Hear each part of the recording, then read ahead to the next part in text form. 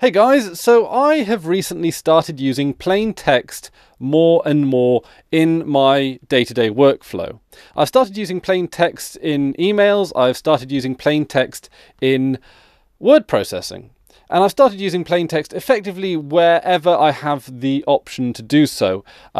Editing code on websites rather than using any kind of built-in editor, all that kind of stuff. And it's a habit which has been forming somewhat consciously for quite some time now. It started off when it came just to editing HTML code. I manage a fair number of websites, and each with their own CMS, their own way of inputting text, of inputting, style elements and all that kind of stuff.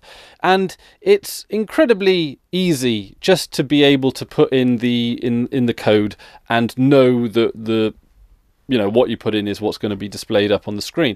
And that's my sort of de facto way for editing or contributing to websites. And I think a lot of web developers and people who are sort of they're reasonably comfortable with just the idea of coding and computer protocols and all that kind of stuff.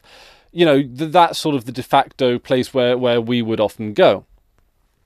And it has extended beyond that. Instead of just editing a bit of HTML or CSS there just to tweak a website or to add a text piece or anything like that, it's sort of extended into word processing. If I have a schedule, minutes, agendas, that kind of stuff that I've got to type up, I often find myself just opening up a text editor rather than a full-blown word processor.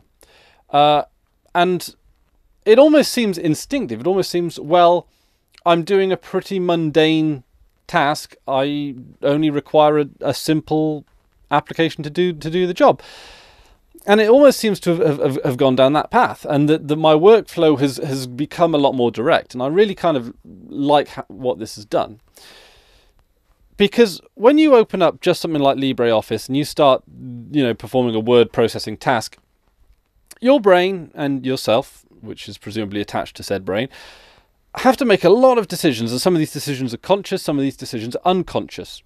Some of these decisions are going to be what font you're going to be using, what spacing you're going to be using, what your style of your headers is going to be, how you're going to save the document. Does it have to be in a .doc? Does it have to be in a .docx? Does it have to be in a OTF? Different institutions, different companies are going to have different requirements. Some are going to have house guides, and that takes a few of the decisions out of the process. But ultimately, your brain has to deal with 1,000,001 different parameters when working with rich text as opposed to working with plain. When you're working with plain text, all you've got to do is open up a window and start typing. You get to focus essentially 100% on what it is that you're trying to say rather than how it is being presented.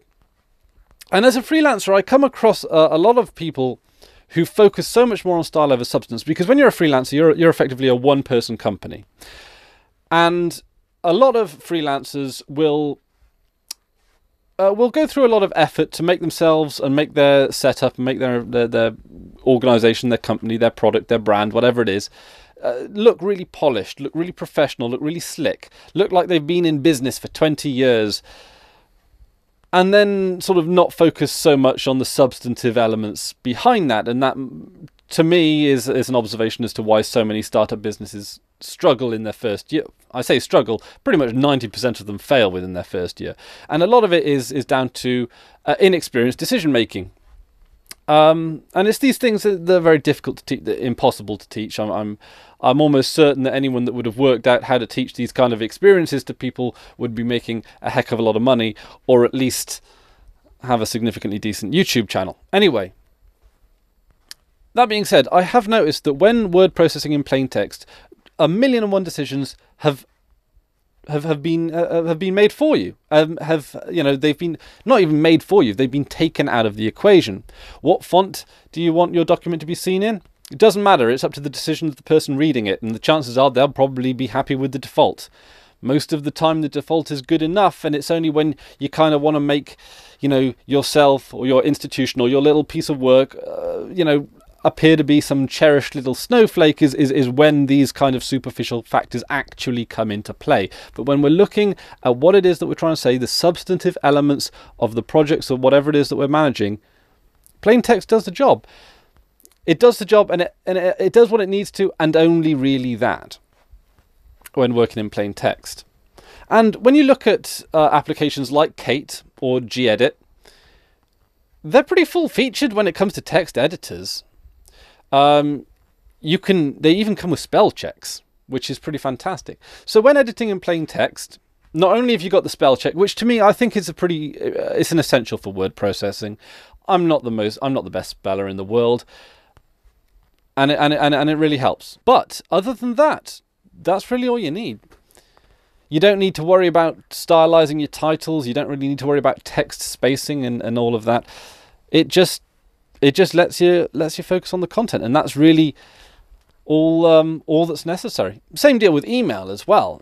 Do people really care that you've got a nice little fancy logo at the bottom of your email, or the little Twitter logo? Oh, they can follow you on Twitter. They know because you've got that little blue logo down there. No one cares, and to be honest, people probably care less for the annoying fluff that goes around so much stuff these days. And I think minimalism's really going to make a comeback. Anyway, that's just my thoughts on it. Is that in a lot of cases you don't need that cannon to kill a mosquito. And you know, we do live in this world where there seems to be a snake oil salesman on every corner, willing to dangle the latest and greatest shiniest object right in front of you, hoping that you'll unquestionably pounce on it. It might come in the form of a new version of Windows. It might come in the form of a brilliant new feature as part of a word processor. But whatever it is, it's always questioning whether or not an additional complication, an additional factor, an additional step in a process is actually going to make that process easier. Because in my experience, generally speaking, and there are many exceptions to it, when you add more and more elements to just about anything, it becomes more complicated and ergo more susceptible to a problem. Or more susceptible to incompatibility.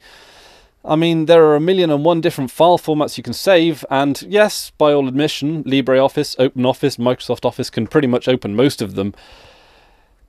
It's still a problem I still come across on a pretty weekly almost basis, where someone has, cannot open this Word document or something. Someone comes across a problem that we should really have already solved, and it would have already been solved had we have accepted that a lot of the complications we have are just as a result of the bells and whistles that we don't need. Anyway, that's just my thoughts on the process. Let me know what you think down in the comment section below. You guys are always really good with this kind of stuff. But I often feel that with plain text, it removes a lot of the decisions that don't really need to be made. No one really cares that much at the end of the day about things like line spacing and things like what your font is and all that kind of stuff. A file, plain text, can be read by just about any computer on the planet. And keeping it plain text as well actually has additional benefits, because it means that because the text is in such a raw and sort of unformatted format, it makes it easier for like screen readers and blind people to read it as well, and it makes it easier to distribute across the internet. It keeps the file size smaller. There's a number of reasons why keeping something simple is the best way to do it. Just ask the people who are involved with Arch Linux. They love keeping it simple, and it seems to have worked out pretty well for them. Anyway, guys, I'm going to leave that with you. Thank you very much for listening. Leave your thoughts down in the comments section below. And until next time, I've been Chris Ware, and you've been awesome. Take care now.